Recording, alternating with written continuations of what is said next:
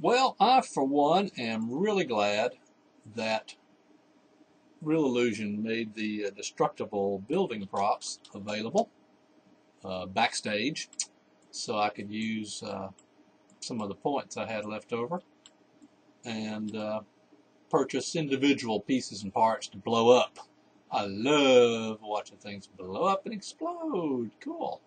So I got the concrete wall and the ceiling and the floor and whatnot, and thought, well, let's see if I can build a building and make it blow up easily and quickly. So let's try that. I'm going to scale this wall down a little bit, narrower, not quite as thick, like so. And of course I want to put a building texture on it. So I like to go over to cg.com, and I found some building textures. I think that'll work okay. Kind of close to the appropriate ratio size of the wall. You can scale the wall a little bit, but you can't scale it a lot because you want the little pieces and parts to look correct when they blow up. Now, one thing we always do when we bring in a object, we at times past have refreshed the UV map, but if you do that with one of these destructible props, it doesn't work. If you try it, it reveals a strange shape that it really is. So we don't do it that way. We just do it the old-fashioned way and adjust the bitmap proportions correctly. So I'm going to take it way down to 0.2 or so. Or, let's just see. Let's reposition here and see how close we are. CG Images, cgtextures.com, I believe, is the site I like to use for textures. I always have great textures. It's free, and they look pretty cool. So let's see. I think I have another row of windows on top. So let's turn off the lock ratio and scale some more here.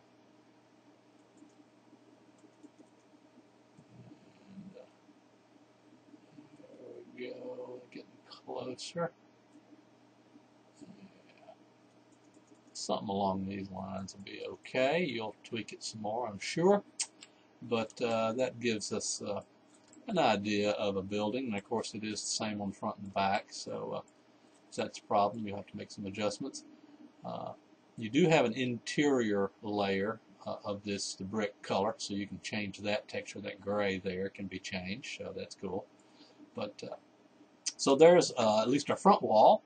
Let's go ahead and duplicate that. I'm going to hold down the control key and just make a duplicate by using the left mouse. And let's make sure our rotation is 90 degrees, typically, and it happens to be. So now we've got another wall.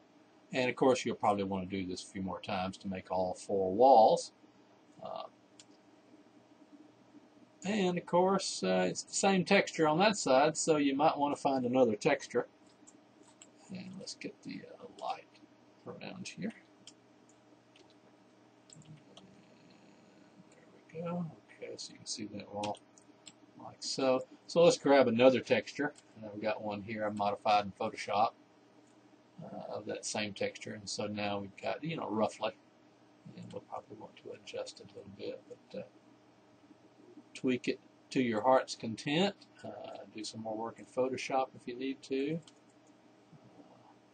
get things to line up, and yeah, you'll probably want to play with that some more to get the floors to line up correctly. For now, our purposes, that'll be fine. So, okay, we've got some walls. You'll add some more walls. Let me go ahead and slide this over. One thing I also got from the destructible props was a ceiling. So we can bring a ceiling into our building. And this is Concrete Ceiling 4-1. And we'll double click on that. It's pretty big, so we'll probably want to scale it down some and get it to fit for a ceiling.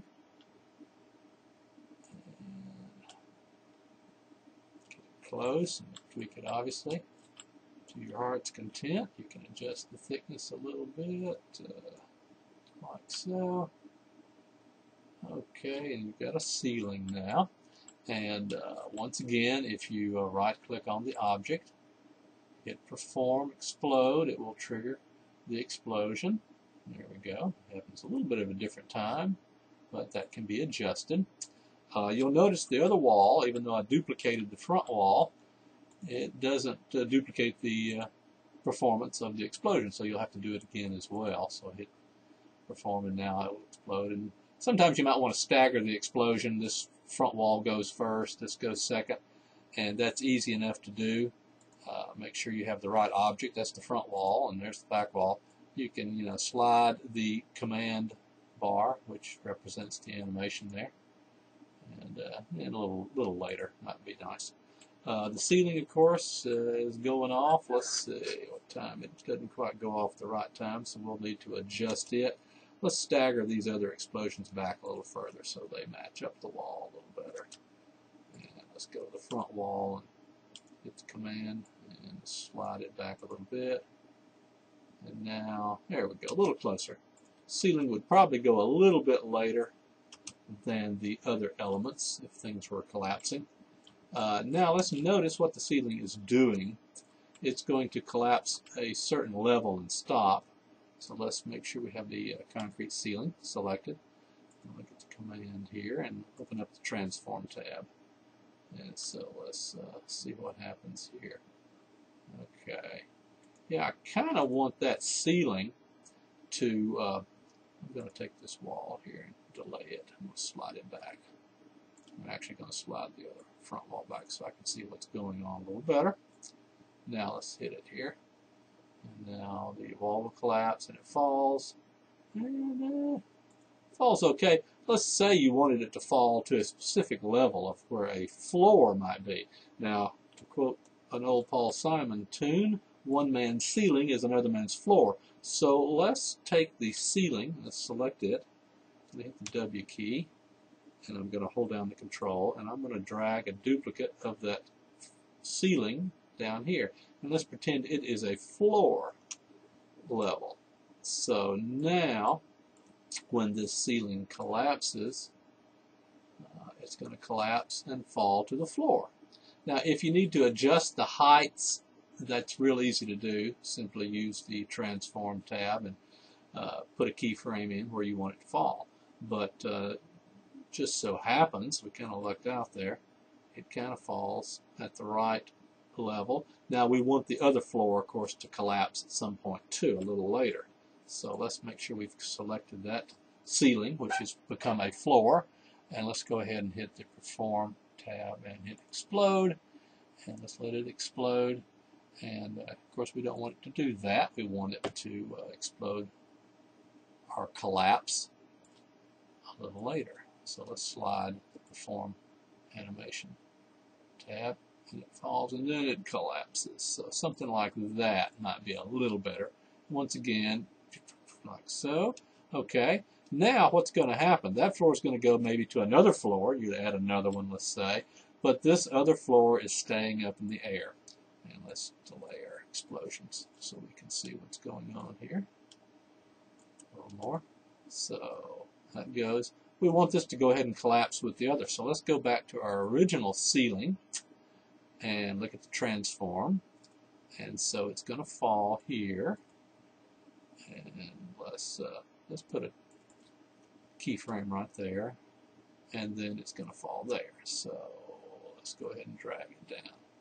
Now you might want to rotate these floors around so these objects don't line up so nicely and regularly. That wouldn't be totally natural. And so now it's collapsing with the other floor. You can tweak your keyframes like so. Yeah. Okay. Getting there. So what I was saying, you could take this keyframe and let's go back to our top floor. And let's rotate 90 degrees or so. Let's make sure it's 90 degrees. Let's bring it up here. It's a quicker way to do this, of course. But 270, okay. And let's make this 270. And this next keyframe is going to be, oops, 270. Let's go on there. So now let's see what happens. Collapsed, falls on the floor. There we go. And it doesn't quite line up, so that makes it look a little different. So there you go. And you'll want another floor and another floor, like so. So now let's get everything lined up so far explosion-wise. Let's go back to our original wall and bring it down a little closer to where it's supposed to go. And front wall, let's say, goes first. And slide it a little further. There we go. Okay, front wall. Then this side wall. And of course you'll have two other walls to explode as well. And a little too light there. Let's tighten them up a little tighter. There we go. And that falls. Okay, very cool. So once again, you'll repeat that a few times to get the entire building.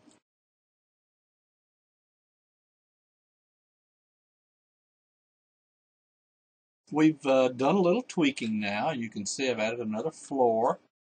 And let's see if we can get the hits all to correctly line up and play. And the first ceiling goes, and the floor collapses, and the next floor collapses. Everything goes down. And that's all done simply by adding transform keyframes to each floor and level. And you can see this bottom one here. Select that. And here we have the explode animation happening. And the keyframe there is holding it in position. Then it drops, and it does a little bounce there, actually, which you might want to do from time to time. But that's kind of close. And so now we've got the floors lined up.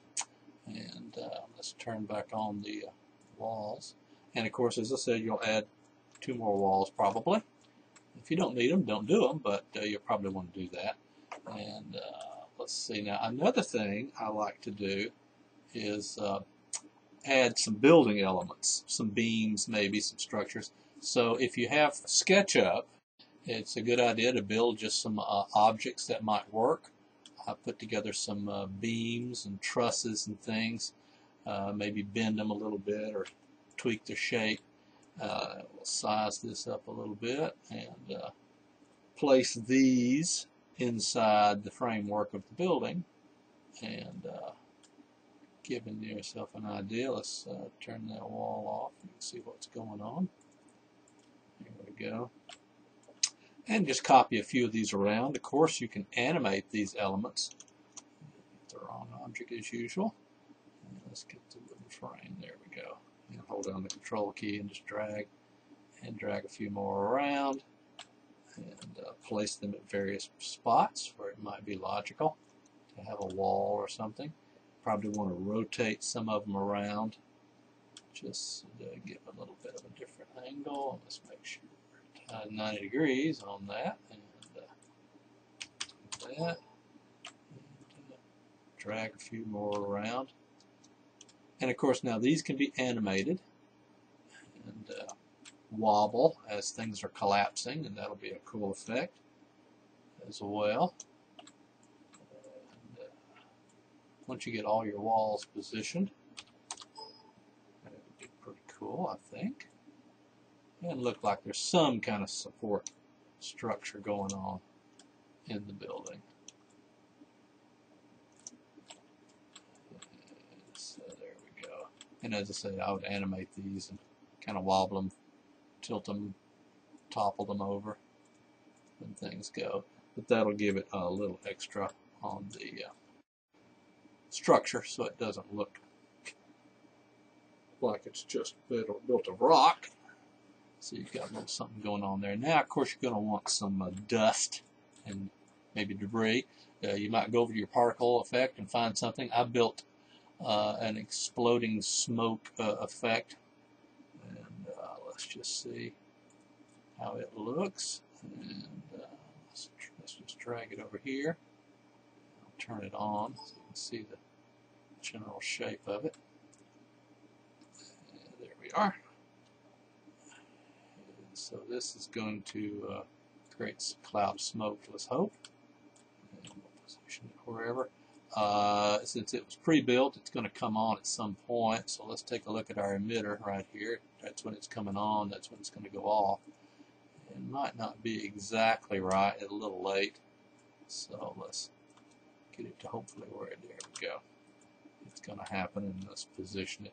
And I would position multiples of these, different sizes. You might want a fire to go off inside as well. And we of course added a keyframe. Let's delete that keyframe. But you could have it. You could have the smoke move around. That'd be cool.